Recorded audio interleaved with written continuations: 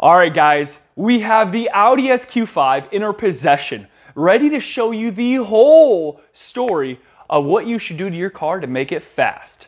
Okay, so understand the before and afters here. We're gonna be in the same temperatures, and a variation, of course, will be no difference of 10 degrees of temperature and no difference of 200 density, air density, will be changing when we do these tests. If they do, I'll cancel the test. We'll wait for another day to really get that. But I already checked the weather. Everything should be nice and linear. So let's see what parts will gain the power for your 2020 Audi SQ5 3.0T. Stay tuned. Let's get it. All right, guys. So in here we are using Vehicle. It's a phenomenal logger. You have your basics, you know, blah, blah, blah, boost, throttle plate, ignition, timing, retard, all that stuff. I just want to show you guys. We're going to do 2-minute intervals of pausing here, so we're starting at 12. All right, we're gonna do our first pull. This is all stock, nothing is done here. And this is, you know, here's our DA. 1400, not great conditions. We're in 85-degree weather. Right there's 85. It is horrible conditions. You're not gonna make good power in this weather.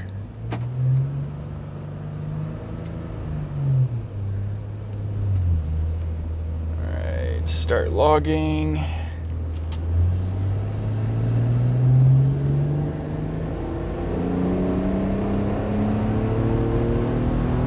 All the way till it shifts.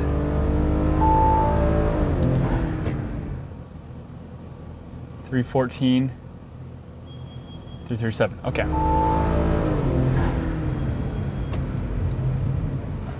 Okay. Power output. Losing torque again. This is really going to be our baseline, is our second one. So 300 and then 412. That's the realistic number right there. Okay. Holy shit, boys, that's cooking. It's 85 Celsius, and look at the torque we lost. 412. Dude, it's hot. Follow that line all the way over here. 85 Celsius. That thing is hot. Here's our. We already got up to 70. I'm already starting to pull boost. This is crazy how hot it is. Let's see if we can zoom into this. So, as you can see, that's our intake air temperatures. We really need to get a front mount intercooler on here. So I think the first thing I'm gonna do is install a front mount because I wanna make sure we have cold air, and we need to do consecutive pulls. We're losing power and we're not gonna be able to do good data logging, you know, et cetera, et cetera. I do need to add some more information about intake air temperatures and why didn't it pull boost. You know, I did say in the video it was supposed to, but I forgot to mention that it won't pull boost because we are in documentation mode, meaning that I do not have safeties activated during this because that would skew the numbers. For example, if we put a front mount on, I want to make sure that if it hits 85 Celsius, what power did we get with the front mount intercooler? In development mode, you can't have safety protections kick in because we are not wanting variables to change our output. So we need to set the variables and then see if we change these parts, will they add power? I hope that makes sense to you guys, shed some light on what's going on here. And if you also know, I'm not going to do a third pull because 85 Celsius is way too hot. I think it's not safe at all to continue pushing this engine any further. So we're going to go ahead and move into the front mount intercooler install and show you that data here. All right, guys, here we are with the front mount intercooler installed. We are about to do a pull. We're up to temperature, ready to do this thing.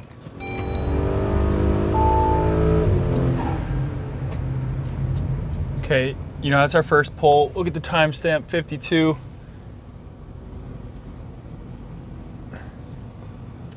It's not going to count because it's a nice, beautiful, we call it the glory run here.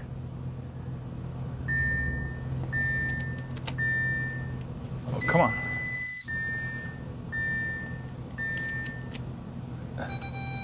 So 323,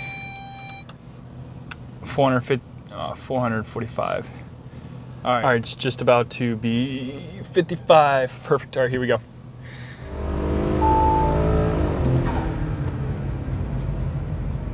Wow. It's consistent, boys. Watch this. We'll really know on the third pull here Yeah, I know. Wow. Guys, here's where the real data is. 58. Okay. We are going to hit our third pull here. Let's see what the data's got to say.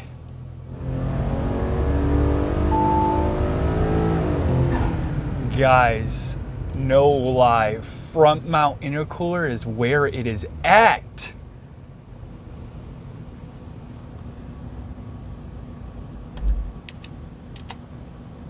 Consistent. Gosh dang, if not, I picked up 4 horsepower. That's amazing. Here. So here is the, okay, car. Here is the data you guys want to see. So this line, obviously, you know, blah, blah, blah. That's the non-front mount intercooler, front mount intercooler. This right here is front mount intercooler intake air temperatures, okay? Over here is 40 Celsius. And this is 70 Celsius. That was the first pull. I mean, this is, just to let you know, this line right here is the last third run. So let me show you. Last third run. Here's the, okay, this is the last run. Let me show you the first run. Let's go see the first. That'd be nice. All right, we're still at 42 Celsius. We're starting at 44. We dropped down during the pull. And then end at, you know, it just warms up right at the very top. We get to 38. That's just crazy good. Okay, so look at the last one. Right here, look at the time, because that's 2:21. So I literally had an hour and 30 minutes. I had that front mount intercooler, and we're back on the dyno. That is beautiful, good data. So here's the last pull, guys. Look at this thing. Just crying for its life. That is 85 Celsius. Goodness, the car is not happy at all.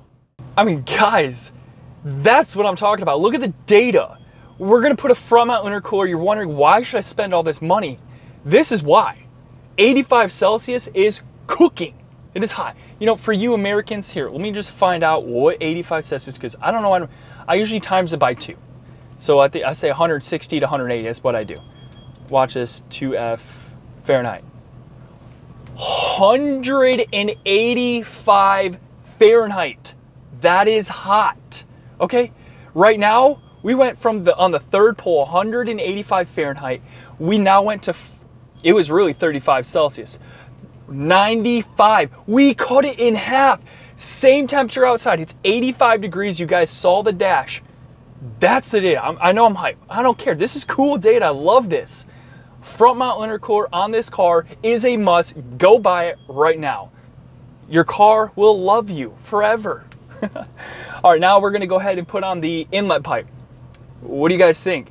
Think we're gonna gain some power? I don't know. I really don't think so. But either way, let's go find out. I'm gonna show you the ending. So you guys can see the setup here. We're giving this the best chance it can ever have. It's literally open as it'll ever be. So, do you think it's gonna make more power? Let's find out. Here we are testing the IE turbo intake pipe for the 3.0 platform. So the car is pretty much warmed up. We're at 81 degrees. It is dropping in temperature here. So let's go ahead and start the log. See what she's got for the first pull.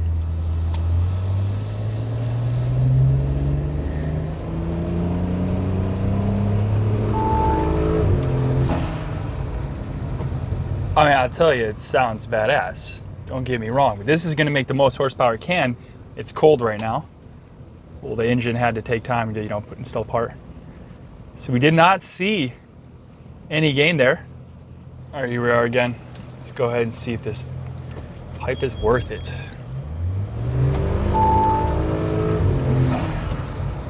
I mean, it has a beautiful sound for the intake. I give you that, but for the amount of headache I just went through, I installed a front mount in a short amount of time, I felt like. So let's find out. Nope. So here's the intake air temperatures with the turbo intake pipe. At the end of it, we're looking at 39 Celsius. It is colder outside by 3 degrees. Note that. This is the hardest part of a dyno session. This is also 39. So we did not change any intake air temperatures. So it's not bringing in colder air, which realistically, what is a turbo intake air supposed to do? Bring in more air, which when you bring in more air, probably bring in colder air because you're moving more air past it. We're not seeing anything of the sort. I'm gonna leave it up to you guys to think, oh, this is worth it for me or not. The install was a pain in the ass. I don't like it, don't care for it.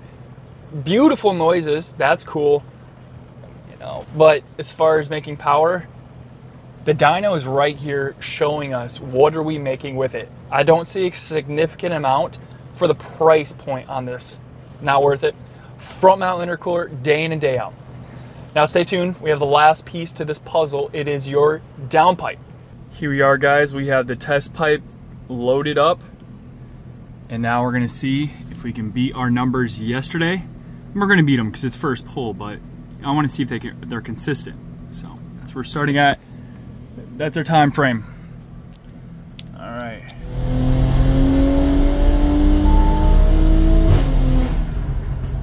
Boost was not knowing what to do there. So we're gonna have to do some wastegate tuning. Look at that thing, threw it right off. Took the power away for a sec. Maybe the vibration of it.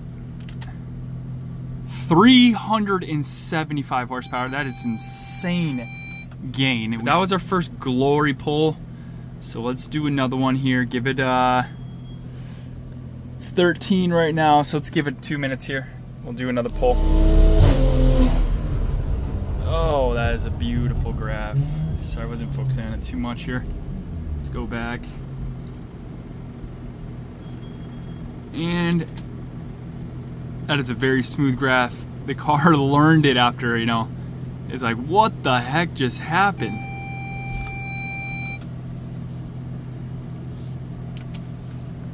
There you go, guys. 370, 483 torque. The test pipe is working. I mean, either it's a huge restriction, because we did cool the air down. We had hot temperatures. Intercooler's doing its job. We went from 300 horsepower to 370 horsepower. I mean, we did not change the file at all. I mean, to be truthful, I did change crackle pops to show you guys crackle pops before I did the test pipe install, because I got to be straightforward with you guys. Other than that, I did not change the file. I put it right back to the same crackle pop file that we were on when we did all these runs. So guys, it's really straightforward. That's the data.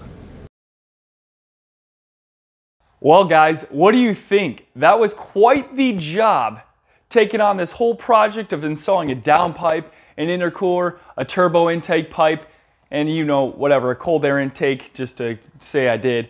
But with that being said, you guys got the data. Where are you gonna make the power? As you can tell, get a downpipe and get a front mount intercooler. Personally, if you're a stage 1 guy and you're not looking to really mess with the exhaust system, just knock out the front mount intercooler and be done. I did these jobs, other than the downpipe, close to an hour. I mean, honestly, the front mount was an hour. The turbo intake, it's pushing it on that hour mark, and so is the downpipe. That's about that 1 to 1.5 of time frame you're gonna need to install those parts. I really think the downpipe is worth it. I mean, we gained some serious power with the downpipe with doing nothing with the tune. I mean, there's nothing changed in the tune again, nothing. We installed the part, did the dyno run, same conditions, made the power. That's just a crazy gain. So a lot of people are like, oh, I gotta flash the tune before I go stage 2, or flash the stage 2 tune on. Really, do you need to? I mean, the car gained the power without the tune. And people say, well, my car's gonna run funky because it's not tuned for that. Are you kidding me? What? No, that is so the wrong answer. It is not true at all. And I am a professional tuner. I could say that confidently. I've taken the courses, I've taken the schooling. I know what I'm talking about when I tell you, you do not need a tune for a high flow cat, cough, or a blank. Yeah, if you install a test pipe, you're gonna get a code for a cat code. Of course, it's gone. The car knows what's going on there. Is it gonna make your car run funky? No. You know what made your car run funky? You putting an O2 spacer in there, tricking the air. Don't do that. The car knows how to know, oh, this is the oxygen. Coming past this, we're running lean, we're running rich. So, off that topic, you guys now know what's really gonna give you that power, and we're gonna go do a 1/4 mile pull in the 12 o'clock heat. You know, we really wanna hit that 75, 80, 85 degree temperature range to show you what is a 1/4 mile gonna do with your stage 2 versus a stage 1.